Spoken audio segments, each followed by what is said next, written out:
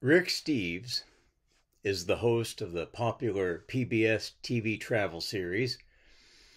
He runs a very successful travel company and he organizes tours throughout the world. The pandemic has shut down Steves' company.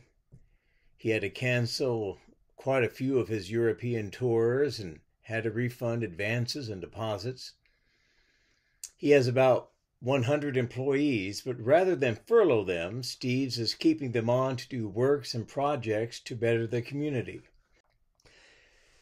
Rick's employees are serving now at local food banks, and they're cleaning up hiking trails and making their services available wherever needed in Snohomish County, Washington, where Steve lives and runs his company.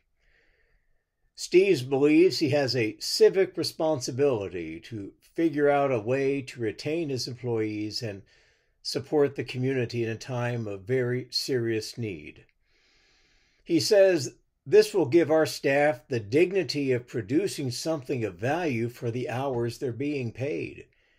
And we hope it will inspire other companies in a similar circumstance to also contribute by helping those struggling in their community as well as in ours.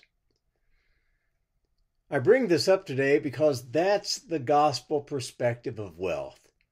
Those gold coins that we have, they're just being entrusted to us by God, not for our comfort and our glory, but to be used to bless all.